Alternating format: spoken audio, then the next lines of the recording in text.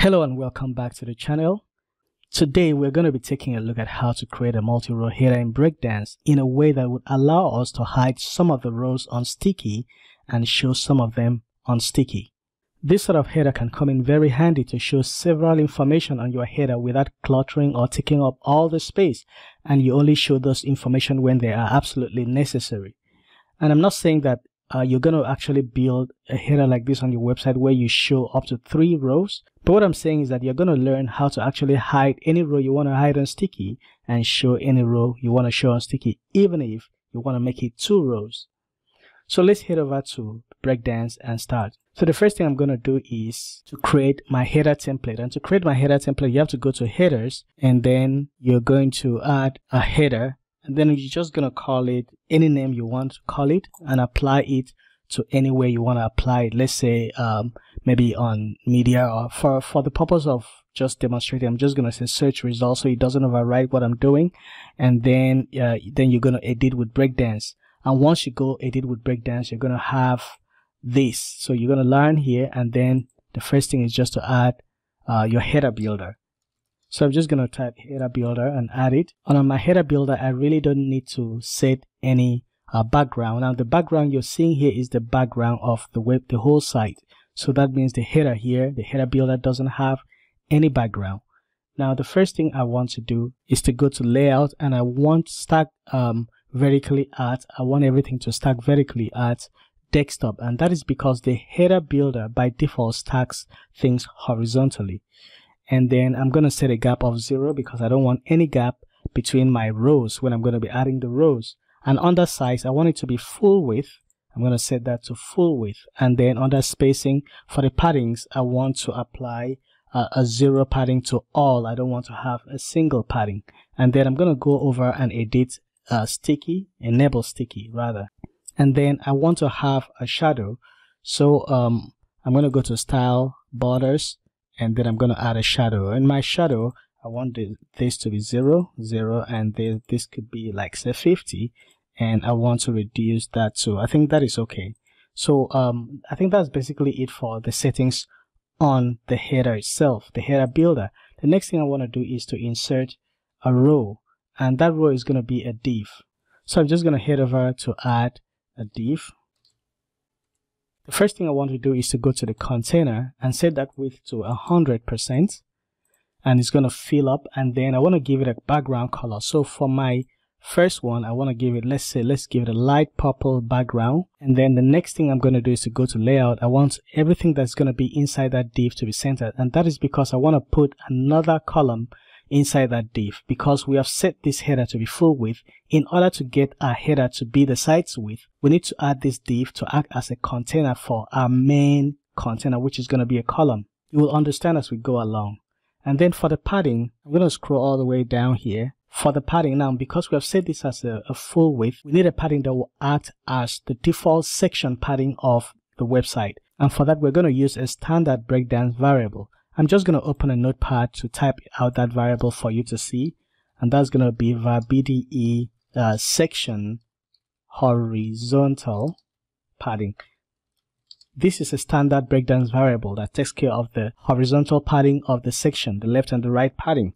So I'm just going to copy that, and then I'm going to go to the padding for the left and the right. I'm going to add it there. Add there. So we're done setting up our first row. So I'm just going to rename this to row 1. And then inside that row, we're going to add a column. So I'm just going to add a column. Now you may wonder, why are we adding so many things? Now this is going to enable us to have the effects that we want.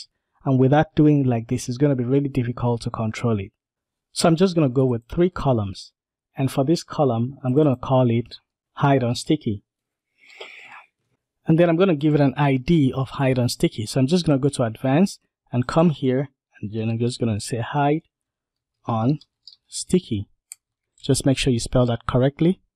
I'm going to go back to layout, and I'm going to go stack vertically. I don't want it to stack vertically ever. So I'm going to choose never. And then under the size, I'm going to go to the width. And now this is where things begins to get interesting, because we want the width to be a site width. Now, if we allow it to be like this, Now this is going to stretch beyond the side width. So we need this column to be constrained to the side width. And to do that, we are going to use another standard Breakdance variable, which is for the side width. And that is going to be var BDE section width. And that is a standard variable that controls the side width. So I'm going to take that and go to size width, go to custom, I'm going to paste it there. Now, because we have already set this row to align this to the center, so this will be contained in the center of the page, and it's going to be the size width. And then the next thing we're going to do is to copy and paste a custom CSS. But before we do that, I'm going to duplicate these rows. So I'm just going to take this row 1, duplicate it. I'm going to call it row 2. And for row 2, I want the background to be white. And then this is not going to be hide and sticky. This is just going to be show always. And then I'm going to duplicate this again. I'm going to rename it to row 3. And then for this, I'm going to say show on sticky. And then I'm going to give it an ID of show on sticky. So I'm just going to say, so it's already warning me that that has already existed. Then for this one, I'm going to go in and delete that ID because we don't need an ID there. So now we have our 3 rows. So for this one, I'm going to change the background to something like a light blue. So we have our 3 rows. Then let's start populating it. For this one, I'm just going to add a text. I'm just add a heading. And I'm just going to make it like just now. These are not actual content. These are placeholders. So I can just make it any size I want. So I'm going to select that and just go to the size layout settings and set that like that. And then for the size, I think the size remains.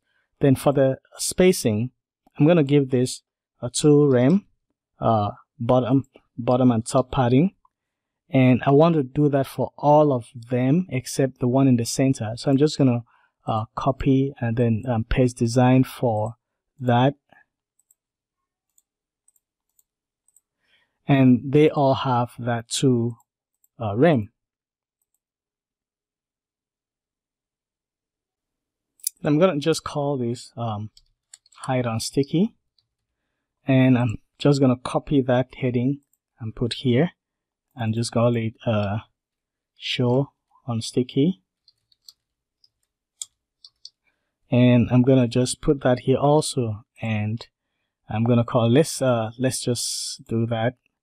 I think I'd like to copy and paste style here, and then this is gonna be show all the time. Let me just change that up. Now I'm going to select the hide and sticky, go to advanced, and then I want to paste a custom CSS. Let me expand this and paste it.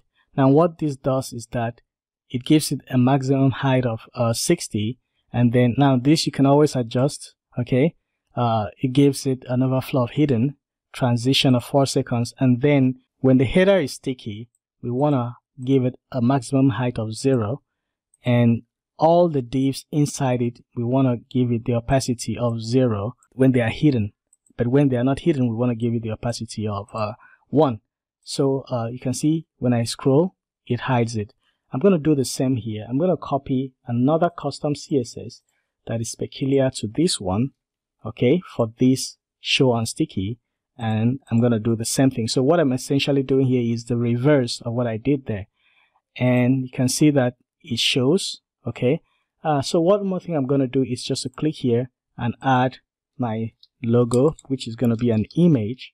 And let's select the image we're going to use. Just going to pick any image here, and that should show. And then here I want to add my navigation, which is going to be my menu. I want to use the WP menu. I know Breakdance has a lovely menu builder, but that's not the focus of this tutorial. So now I want this middle header to be bigger. Okay, so I'm just going to select this, and I want to go to height. So let's go to here, size, height. I want to set it to custom, and I'm going to set a minimum height to say 100. Okay, if you want, you could make it 80. So depending on how you want it to be. So now we have that. I'm going to check first of all, I want to check the breakpoints because I don't want anything to stack vertically unnecessarily. We have set the stuff not to stack vertically. And of course, you want to make sure you use your responsive typography. So of course, you're not going to have this kind of typography in the header. These are just for demonstration purposes. Okay, so I could always go into the size typography preset and then choose something that is very small. Let's see, where do I have something like that? And then I can just copy that style and paste here to have something smaller. So I'm going to save this, and then we're going to look at it on the front end for the first time. Now, by the way, I'm going to link this CSS in the description. So I'm going to link the one for hide on sticky and the CSS for show on sticky.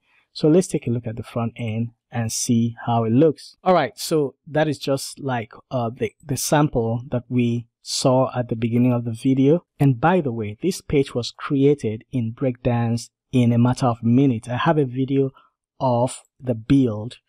This is an Elementor kit template which was recreated in Breakdance. As you can see, everything was done 100% in Breakdance. In this one, there was nothing like custom code. Everything was just, you know, done directly with all the element, 100% Breakdance native element, no code, nothing. All these effects that you're seeing here is 100% Breakdance, 100%. And yep, and it's really cool. So I'm going to link the video at the top right corner and also at the card at the end of this video. And hey, don't forget to hit the like button. It's your own way of telling me thank you. And subscribe to the channel, hit the notification bell so you don't miss other tutorials. I'm going to be bringing more interesting tutorials on Breakdance, so stay tuned.